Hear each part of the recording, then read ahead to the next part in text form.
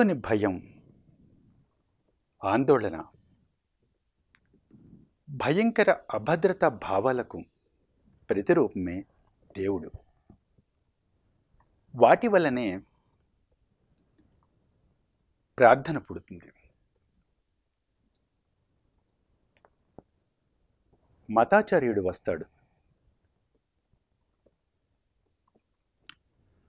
వ్యవస్థీకృత మతం తయారవుతుంది. చర్చిలు, దేవాలయాలు, మసీదులు వెలుస్తాయి. కాబట్టి అంతిమ అసత్యం దేవుడే. అందుకే వాడి చుట్టూ అనేక అసత్యాలు అల్లుకున్నాయి. ఎందుకంటే అసత్యం ఒంటరిగా జీవించలేదు. దాని మనుగడకు అనేక అసత్యాలు తోడు కావాలి. అందుకే దైవాధార మతాలన్నీ అంతిమ అసత్యమైన ఆ దేవుడికి ఆలంబనగా అనేక అసత్యాలను సృష్టించాయి. దేవుడు కేవలం ఒక కట్టుకథ. అందువల్ల దేవుడిపై ఆధారపడినది ఏదైనా అసత్యమే.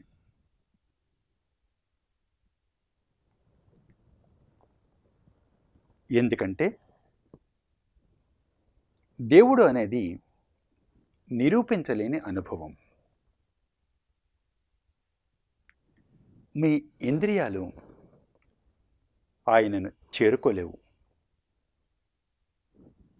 ఒకవేళ దేవుడు ఒక వస్తువైతే మీ ఇంద్రియాలు ఆయనను చేరుకోగలవు.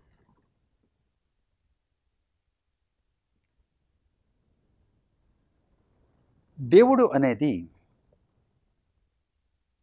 ఒక ఆలోచన కూడా కాదు.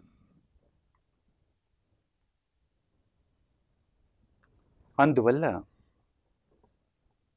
మీ మనసు దానిని గ్రహించలేదు.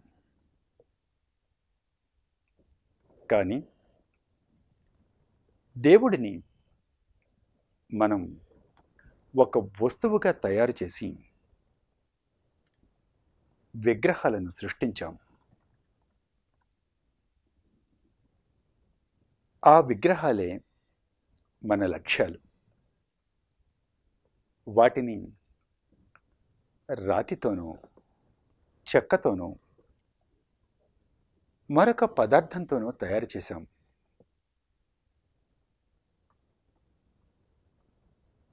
మీ దృష్టిలో దేవుడు సర్వాంతర్యామి,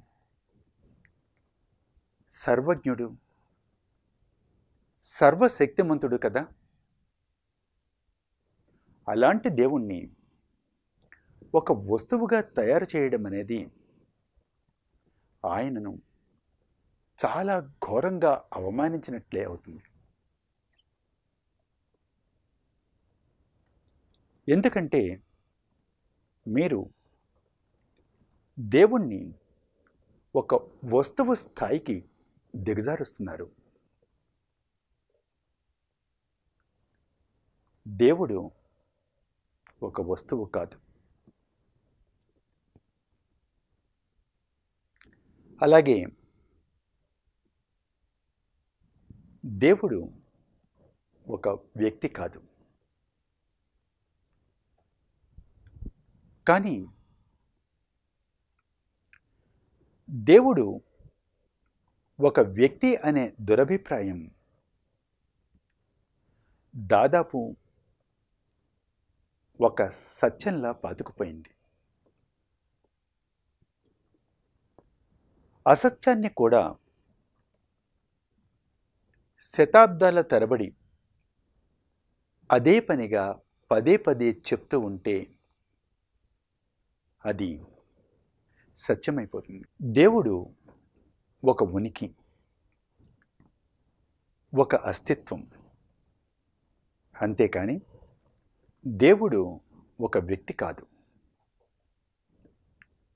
కాబట్టి పూజలన్నీ చాలా మూర్ఖత్వమే.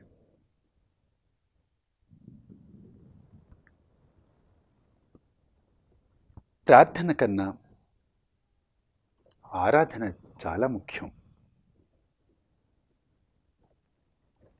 నేను దేవుడి కోసం అన్ని చోట్ల ఎంతగానో అన్వేషించాను. కానీ ఆయన నాకు ఎక్కడా కనిపించలేదు. అసలు ఆయన ఉంటే కదా ఎక్కడో అక్కడ నాకు కనిపించేందుకు. కాబట్టి దేవుడు లేనట్లే. అందువల్ల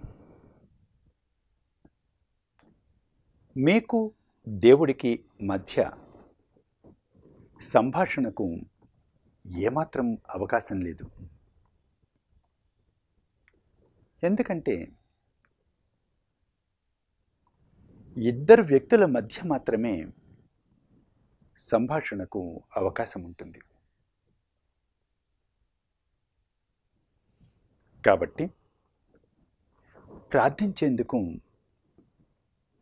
ఎవరూ లేనట్లే. అందుకే బుద్ధుడు దేవుడి అస్తిత్వాన్ని వ్యతిరేకించాడు.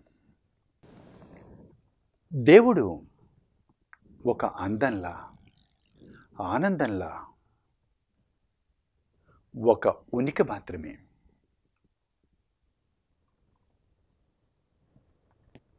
అంతేకాని దేవుడు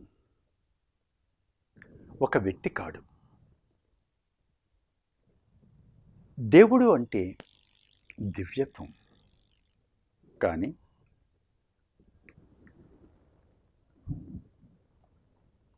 దేవుడు ఒక వ్యక్తి అనే అభిప్రాయంలోనే మనిషి జీవిస్తున్నాడు.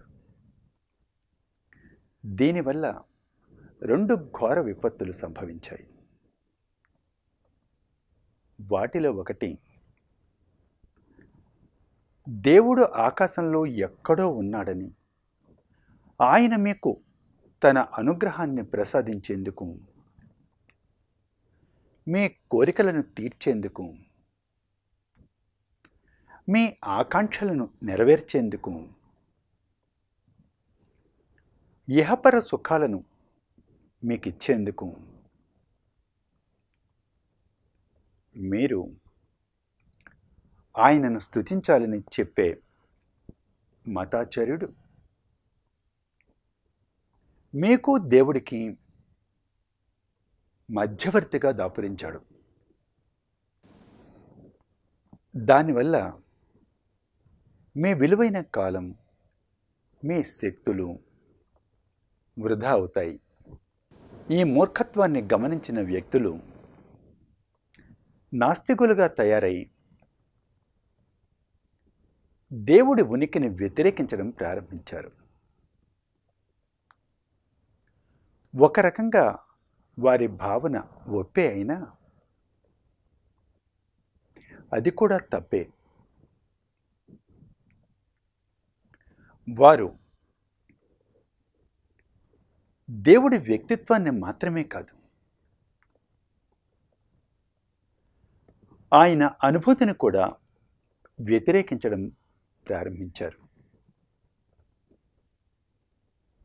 ఇది రెండవ విపత్తు.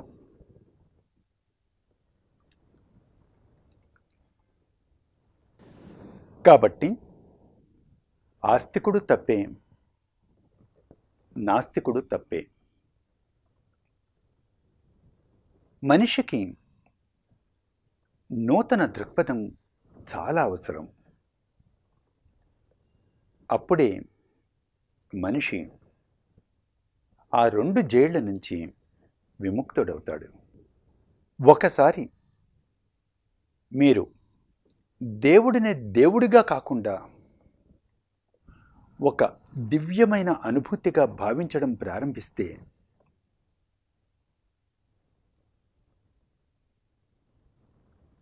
మీరు పయనించే దారిలో సమూలమైన మార్పు ఏర్పడుతుంది. అప్పుడు ప్రార్థన వృధా అని, ధ్యానమే చాలా విలువైనదని తెలుస్తుంది. అప్పుడు మనిషి దేవాలయాలకు, చర్చిలకు, మసీదులకు వెళ్లకుండా ఎలాంటి ప్రార్థన చేయకుండా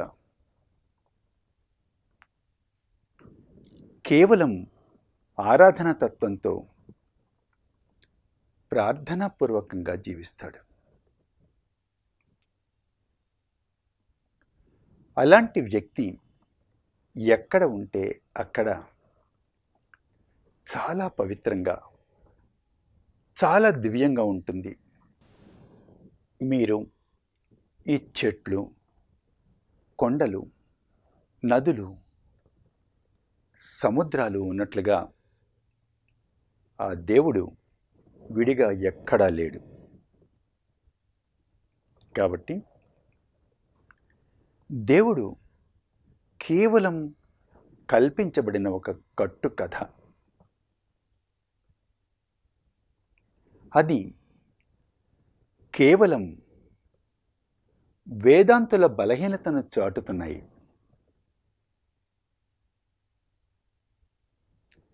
ఎవరూ సృష్టించకుండా ఏదీ సృష్టించబడదు అనేది వేదాంతుల మౌలిక భావన. అందుకే వారు ఈ ప్రపంచాన్ని దేవుడే సృష్టించాడని అంగీకరించారు. కానీ అలాంటి దేవుణ్ణి సృష్టించినదెవరు అని వారు ఎప్పుడూ ఆలోచించలేకపోయారు.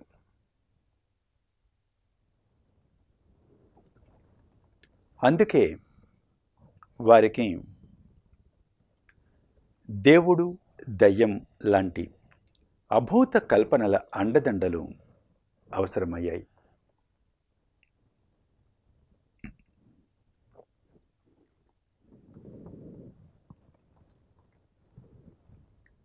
అందువల్ల మతాలు, మతాచార్యులు ఉన్నంతకాలం దేవుడుంటాడు. దేవుడున్నంతకాలం దెయ్యము ఉంటుంది. కాబట్టి దేవుడితో పెట్టుకుంటే మీరు దీనాతి దీనంగా జీవించక తప్పదు. ఎందుకంటే ఎవరో చెప్పిన సిద్ధాంతాల ప్రకారం మీరు జీవించాలే తప్ప మీ చైతన్యం చెప్పినట్లు మీరు జీవించే స్వేచ్ఛ మీకు ఎప్పటికీ ఉండదు. అలా అన్ని మతాలు సుఖంగా జీవితాన్ని ఆస్వాదిస్తూ పరిపూర్ణంగా జీవించలేని పరిస్థితిని మనిషికి కల్పించాయి.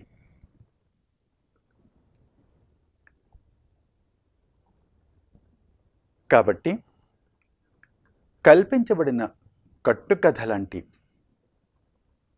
ఆ దేవుడిని ఎంత త్వరగా వదిలించుకుంటే అంత మంచిది. ఎందుకంటే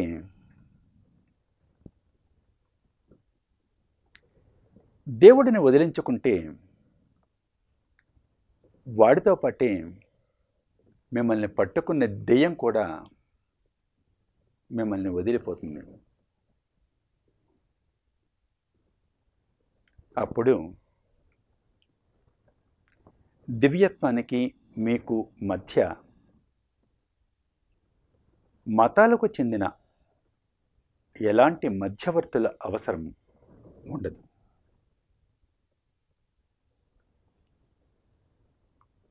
అప్పుడు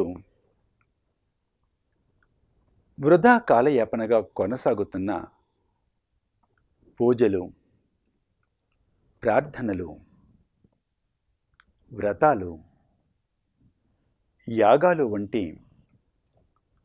ఆధ్యాత్మిక బానిసత్వం నుంచి మీరు బయటపడతారు.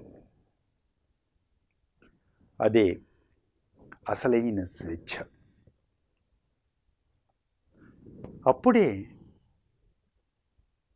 మీ ప్రయాణం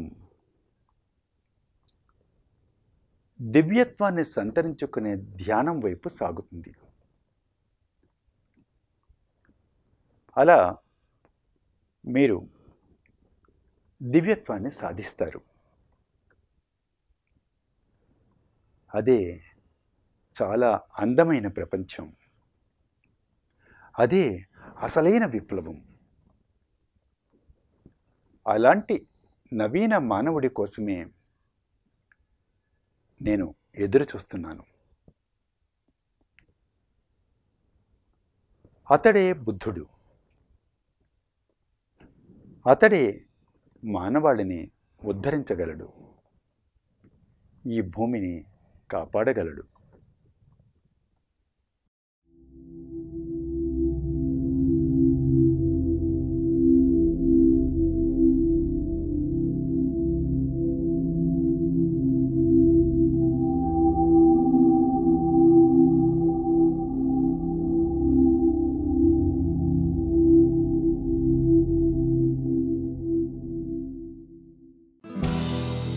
హలో ఫ్రెండ్స్, పిఎంసి ఆన్లైన్ని సబ్స్క్రైబ్ చేసుకోండి. సరికొత్త అప్డేట్స్ కోసం బెల్ బటన్ని నొక్కండి.